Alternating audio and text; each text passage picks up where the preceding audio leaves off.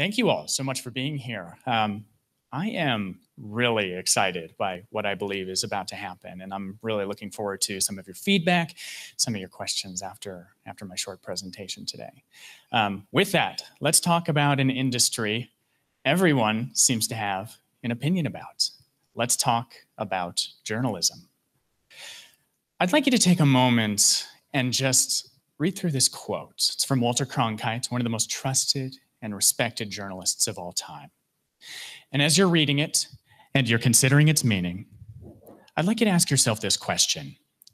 Does this have anything to do with the journalism of today? If you answered no, I want you to know that you are definitely not alone. Forgive me, the clicker's not working here. That's because journalism has issues, okay? 40 years ago, 50 companies owned the majority of American news media. It was local, it was generally trusted, it was effective at what it did, and it was considered a high-quality source of information. That is not the case anymore. Today, a handful of global companies own the majority of American news media. Editorial investment is being reduced. Industry pay is terrible. The public perceives it as politically biased. And to top it all off, being a news reporter was named as the worst career in America by CareerCast. Being a newspaper publisher was once considered one of the most prestigious positions in a community.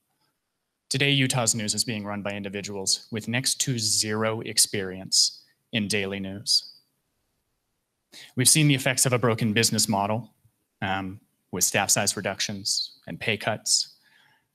We've seen this locally. The Davis Clipper, a 100-year-old institution, announced just a few weeks ago that it was shuttering in December permanently.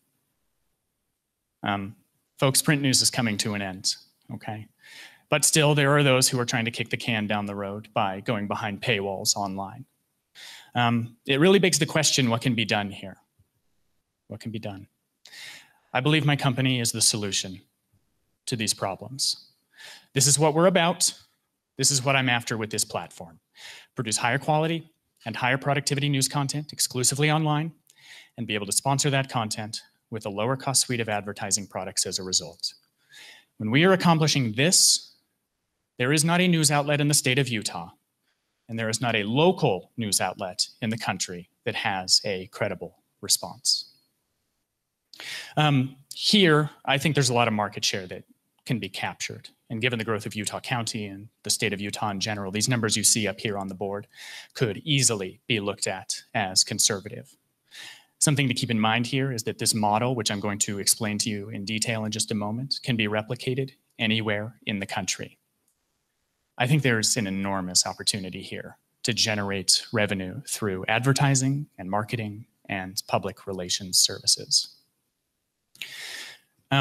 Not only do I think we've solved some pretty major editorial issues, such as increasing news quality and higher productivity, but I also think we've solved a pretty major market inefficiency here by cutting out the boutique advertising middleman. Okay. My argument is essentially this. If most advertising products are going to wind up on traditional media and social media, involve SEO services or Google ads, why on earth do we need companies separate from news media for this? Why can news media not provide all of this without the added cost and the inefficiency of working with multiple companies? In essence, I believe that if we have not solved the problem, we have given ourselves a competitive advantage so large that our direct competitors will be unable to respond without changing everything they do. This is where things get a little complex, but I'm going to try and explain this to the best of my ability. But let's start with an easy one. We gain market share by being exclusively online, okay? This is a trend everyone has been anticipating in news for about 20 years now. No surprises there. We also gain market share by implementing approaches and methods and applications I developed during my time as an executive editor. Not only do my approaches eliminate the perception of political bias, but whenever and wherever my approaches are used, two things happen. One, qualitative feedback via story comment sections and social media radically improves. And 2, website user traffic increases by a lot. And we can do all of this without sacrificing journalistic ethics and story quality. I'd like to take a moment to digest that, because this is a change in consumer behavior that every newsroom in the country has been craving since the dawn of Google Analytics. Let me explain what I mean. Typically, a newsroom is forced to choose between high page views and low credibility, or high credibility and low page views. And this antagonism really resolves itself when my approach is used. And it's immediate, and it's measurable, and it can be replicated. I got curious about what was going on here because I believe it's rooted in neuroscience. And so I'm actually in the beginning stages of working with the Smart Lab at Utah Valley University to prove it. If you're unfamiliar with what the Smart Lab does, they use physiological changes in the body to measure the effectiveness of advertising campaigns. But I was curious how this could be used for news and editorial. And so if we're granted approval to do the research, not only do I believe that my methodologies will show up in Google Analytics and in word clouds via qualitative feedback, but I think we can track it through micro-expressions of the face and eye movement tracking and changes in the brain. Because when all is said and done, I think what we're actually tracking here is trust in news. Next, I also believe my company has solved a pretty major productivity issue plaguing newsrooms across the country. There's a name for it. We call it the 2-story standard. No one can figure out how a reporter can write 2 stories in one day without sacrificing the quality of their stories. We see this played out in our local media. The Salt Lake Tribune stories are very well researched, lots of depth, but regularly their reporters write 1 story or less than 1 story a day. We also see its opposite on KSL and in Gephardt Daily and on St. George News. It's true, their reporters can write more than 1 story a day, but very often their stories are only a few paragraphs long and lacking in context and in details. Consider this problem solved when my approach is used. And when this is combined with data-driven advertising methods and cost efficiencies, not only are we a better all-around product, but we're also a less expensive product. All of this, though, doesn't mean that the market is just going to accept us, okay? But I have a hunch that by leveraging social media early on to get our news content in front of the people of Utah County and the state of Utah, and by increasing our credibility by joining associations such as the Society for Professional Journalists, we will gain traction in a hurry. But in the end, what I believe is going to really be the sticking point is that our news quality and our advertising practices are going to speak for themselves. Here's a little bit about me, and I know there are a few blanks on the page, TBD. Born and raised in rural Nebraska. I am an award-winning political and investigative reporter. More recently, I was the editor-in-chief of St. George News in southern Utah. And still more recently, I oversaw the Daily Herald here in Provo, and coterminously, the Standard Examiner up in Ogden as executive editor, okay? And here is what I am asking for, and I would be so thrilled to discuss details with you after this, because I think we're worth it. I think we're worth it. Not only have we solved the issue of the broken business model in news media, but we've made some sincere strides in addressing the public's lacking trust in editorial. This is a completely new way news can go about its day-to-day operations. It can do so profitably, and it can do so ethically while building trust, scientifically verifiable trust with its readers. We are different, and we are better. Thank you so much. I'm happy to take your questions now.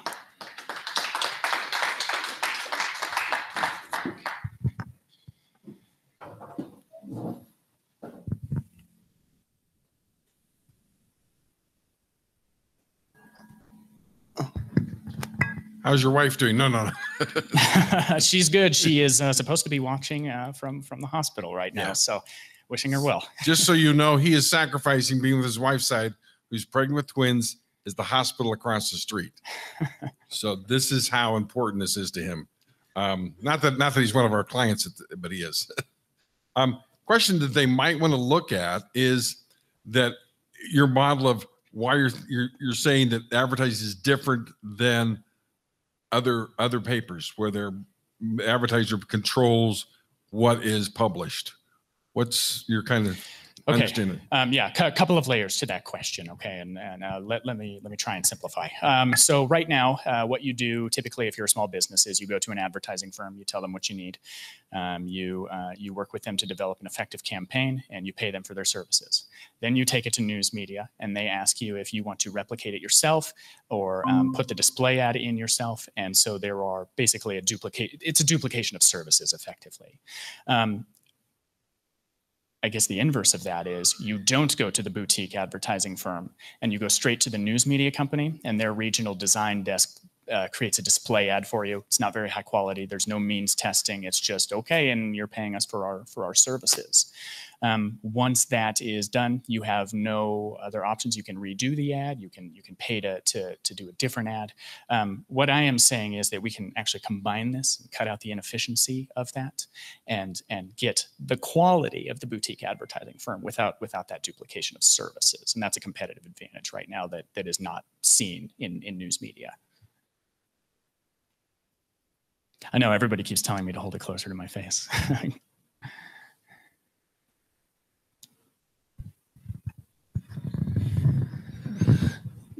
Is what you just shared your method? You mentioned that throughout the process, is that with my method, with this method, and I was trying to summarize just in just a brief statement. If somebody said, so what is the uniqueness of your method? Did you just answer that? Was that it, what you just said? Or where is the uniqueness in the method? I mean, I see you combining two areas of media, one that's the advertising, one that's the newsroom, and you're trying to put them in the same space under an umbrella, but that doesn't actually, you still need both elements of expertise. So are you just stopping it at the profitability of one entity versus two entities? Or what is the methodology that I'm missing? That is an amazing question. I wish so badly I could have gone into it in detail in a 10-minute presentation, but what I am discussing is a graduate level course in journalism in the methodology, okay? Which is why I try to just call it my method or the method. So let me, I guess, fill in some blanks for you without bogging you down in unnecessary details. And it's a great question, by the way. Thank you for asking it. Let me start here. When my approach is used, website user traffic, which is a huge indicator of the type of and how much advertising you're going to get, it's an immediate, like month-to-month increase of 40 to 45%, just all of a sudden. Qualitative feedback, the positivity rates improve by similar margins, very similar margins, okay? And so you need to get curious here about what is going on, because if it's so easy, why isn't everybody else doing it? Why isn't everyone else doing it? And that is sort of what makes it proprietary. But you're probably looking for the substance of what I'm talking about, okay? Students are taught in journalism school that to use the inverted pyramid, which is taught in coursework, but also through the Associated Press as the proper way to format a story. First and foremost, my models go a step further because no one connects with their reader. They don't necessarily think about their reader when they're writing the story. And so news works, generally speaking, in this way. Here's the information, do with that what you will. It's out of my hands at this point. Wrong. You need to make that connection and show relevancy to the readers' lives. Next, I made a big claim with political balance. And I call it the political filter when I teach it to my employees.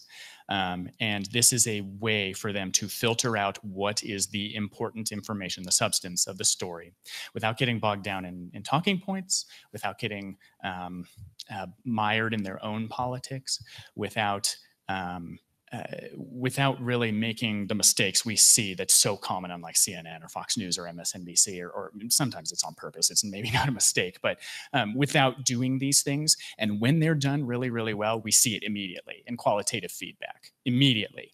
But done over a long enough period of time, it really does build trust with the reader. And we see that in page views over the long haul.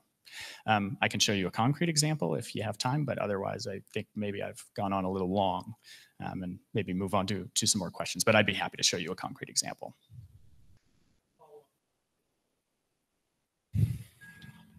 Okay. Following up on that, would this be building trust in media similar to an Uber, Airbnb, or a share economy, where you're actually tracking the users and their opinions about things that are written to determine trust by people's responses to the pages and stuff like that? Is that an element of this? So I think not necessarily identical to that. The trust I'm talking about is an emergent property of the data underlying and the methodology underlying the approach, if that makes sense. So like, for instance, you can achieve qualitative feedback by like just, okay, I've read a story, now we're gonna survey you on your trust right now. We can get that largely through story comment sections and through social media and things like that. But a direct surveying method, probably not, because we understand largely what the emergent properties of the methodology are. And I'm trying to prove it scientifically that this can be measured physiologically in the body when they read a story.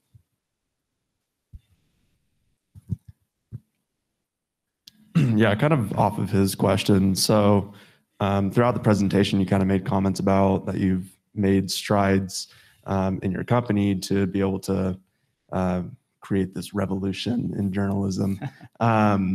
But what, I guess my question would be like, what evidence do you have, or like specific examples of how you've done that?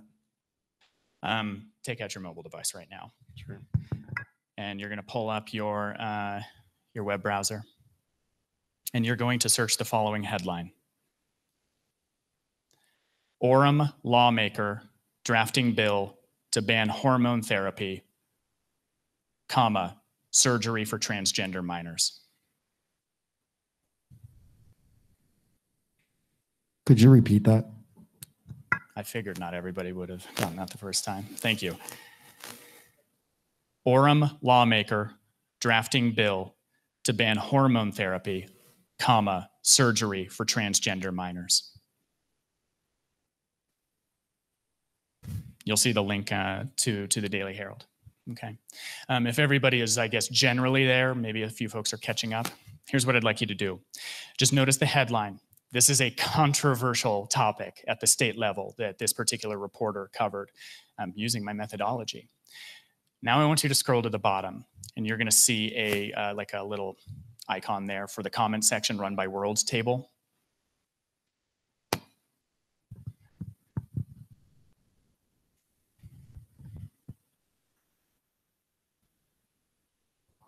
Comments, yeah, and then it'll spin its wheels for a little bit, and then it'll load.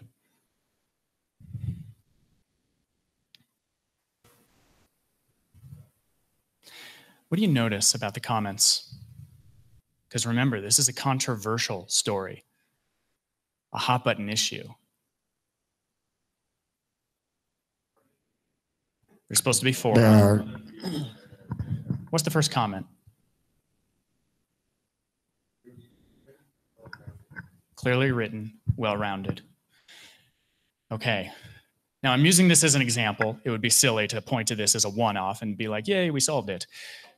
What I am saying is that we see this over and over. The audience's focus is not necessarily on us as a media and our agenda and how biased we are and how we've really failed the public to fairly report this issue. And I challenge you to read the story and notice how you feel and notice what's different about your experience compared to reading another outlet, locally or nationally. Because we see this over and over. And this is why I say it's repeatable. It can be replicated. And we see this whenever and wherever this methodology is used. And we see it not just in the story comment sections, but on social media. And the story on social media got very similar feedback. Clearly written, well-rounded. And people notice that. And we see it over and over and over in the qualitative feedback when we compile it. So we did like a 3-month and 3-month comparison compared to when the methodology wasn't being used and when it was, 40% improvement in positive feedback. Okay. And I guess just like feedback on the presentation, right? That's the whole point of it. Yeah.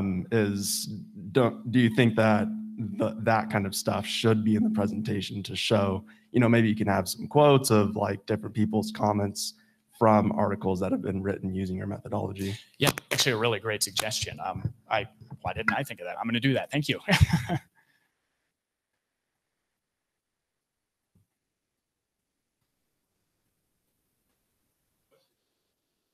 Okay, with that, we'll have one final question for you, which is what can the 1MC community do for you? My degree is in journalism and economics, so double major. And so I am not necessarily a salesperson at my core. I'm a news person and a modeler of cost efficiencies. So if you know anybody who has sales expertise, you can link me with to see this out fully. That is what I'm interested in primarily at this time.